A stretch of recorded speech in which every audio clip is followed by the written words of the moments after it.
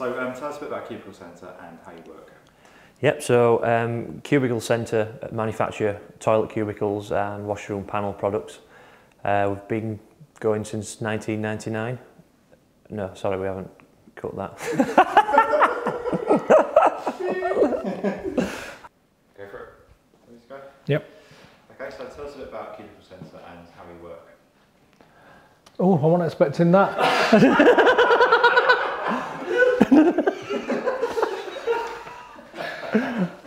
I thought I was just doing that bottom one and bottom two.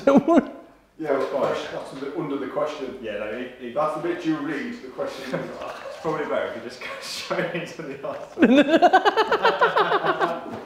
Oh, I need a copy of that. So the investment has been a lot easier for us to handle as a small business. That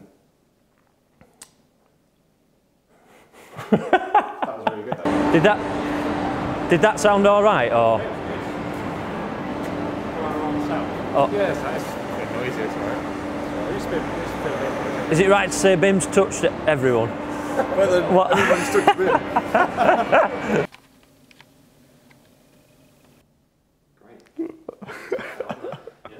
First take.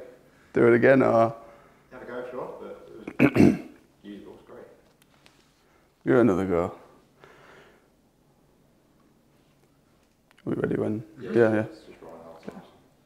We quickly realised that BIM could improve our current Let's start again. We quickly realised that BIM could improve our current working processes. I think we may probably just go with the first one. Yeah. It's fine. Do you want me to just do that one more time, Tom? Or, Yeah, if you could, when you finish talking. I've looked at you, didn't I? Yeah. Looking at Fred. Yeah. Yeah, I'll be like one of them creepy portraits, like some of Scooby-Doo. Yeah. Alright. Give me a sec. It's alright, it's really warm. Alright mate, go for it. So today the B1M have come up to West Yorkshire to check out Cubicle Centre and see how they're using BIM to help manufacturing. Again. You can cut that out, yeah? Who's tapping phones here? Yeah, because it wants more out. Yeah. Try and keep your feet still. What I tapping when I? And it's not strictly.